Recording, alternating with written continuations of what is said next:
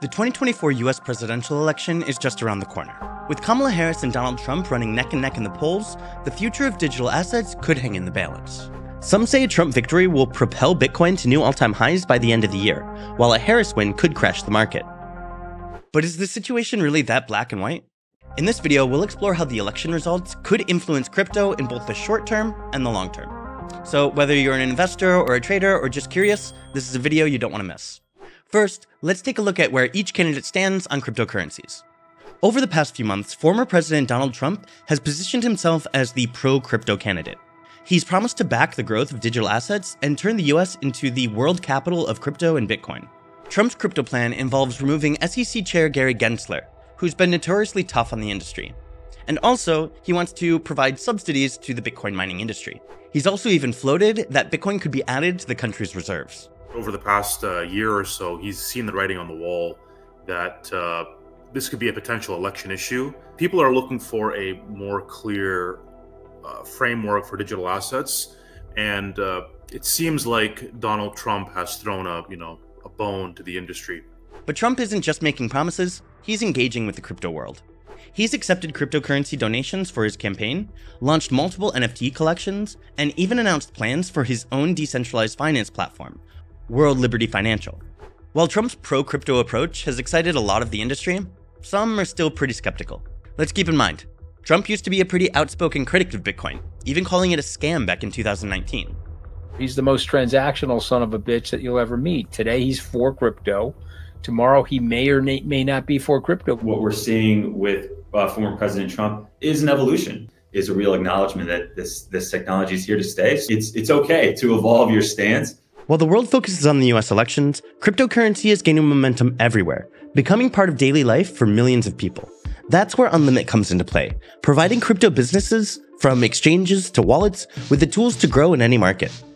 Unlimit's global platform allows you to accept more than 1,000 payment methods, both local and international, making it easier to attract new customers and scale your business. Whether you need multi-currency business accounts or payment cards for your clients, Unlimit has the tools to help you succeed. Start growing your crypto business today with Unlimit. Now, let's talk about Kamala Harris. The current US Vice President's views on cryptocurrency have remained pretty unclear for quite some time. This has led many to think that she will continue the Biden administration's approach, which hasn't been great, to put it mildly. In particular, the SEC Chair Gary Gensler's regulation by enforcement approach has made it difficult to operate crypto businesses in the US. For most people, that is an unsatisfying approach because it basically says, you, the industry, go look at this hodgepodge of court cases and enforcement actions and divine from that exactly how you're supposed to act, rather than saying, these are the rules, follow them. What we don't want to see is for the US to be left behind and for companies and jobs to move overseas because we can't come to an agreement on clear, sensible rules of the road. To make things worse, the collapse of FTX and other fraudulent crypto firms back in 2022 heightened scrutiny and frustration in the industry. Democratic Senator Elizabeth Warren, a prominent critic of the crypto sector, called for harsher regulatory measures in response to these failures. Elizabeth Warren and her team believes that crypto is a clear and present danger. It believes that crypto is a fraudster's, it's a petri dish for minions of fraudsters to wreak havoc on the retail investor. And so they're willing to overlook the promise of the technology, the promise of Bitcoin. But this hostile approach towards crypto may not necessarily define Kamala Harris's administration if she does win the election. In recent statements, Harris said she would encourage innovative technologies, including digital assets, and supported the creation of a regulatory framework to protect investors. That's a signal that, if elected, Harris will likely be more crypto-friendly than her predecessor. She's also from a state, California, that, in the United States sort of is the birthplace of the crypto industry in many ways. And she has worked with tech leaders before in constructive ways, so perhaps she would take a different approach. So who will be the crypto community's choice?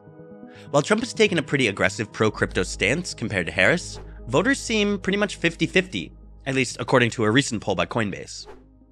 How influential will cryptocurrency actually be in the upcoming elections? The impact largely depends on the level of adoption in the US. which is pretty difficult to gauge since there are so many varying estimations. For instance, a Federal Reserve survey indicated that only 7% of Americans held cryptocurrency at the end of 2023, while another poll suggests that 40% of American adults now own some form of digital currency. Regardless of these discrepancies, crypto voters seem highly engaged, with 92% of them planning to vote.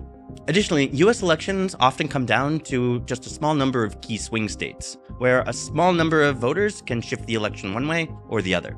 So, will the crypto vote actually influence or decide the election? Probably not.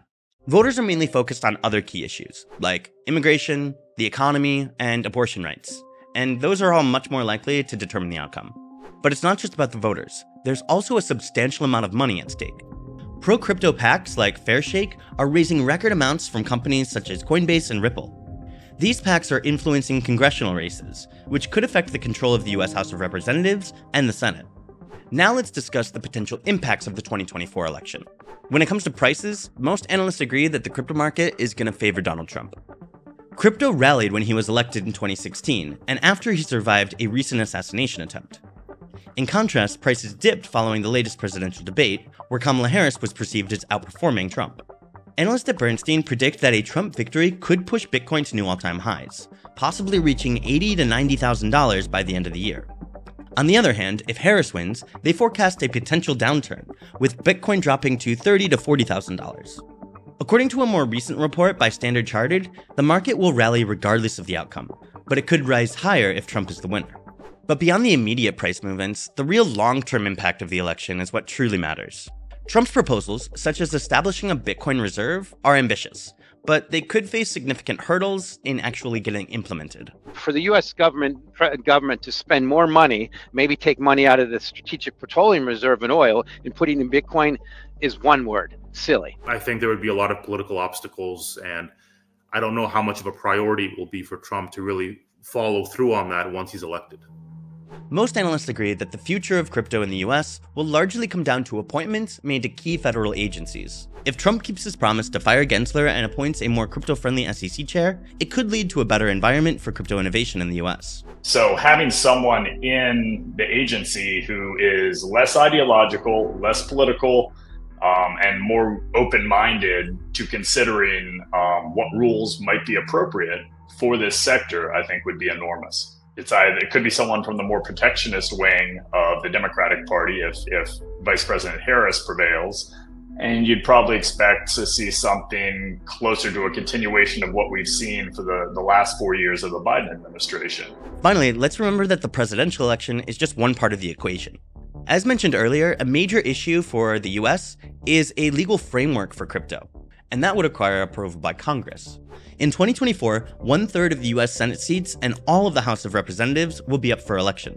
How clear-cut the congressional majority is will be crucial in deciding whether crypto-friendly laws pass easily or get stuck in gridlock over the next 4 years.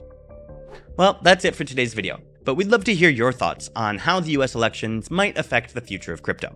Do you agree with our analysis, or do you have a different perspective? Let us know in the comments below. And if you found this video insightful, give it a thumbs up, smash the like button, all that helps this video get into the algorithm.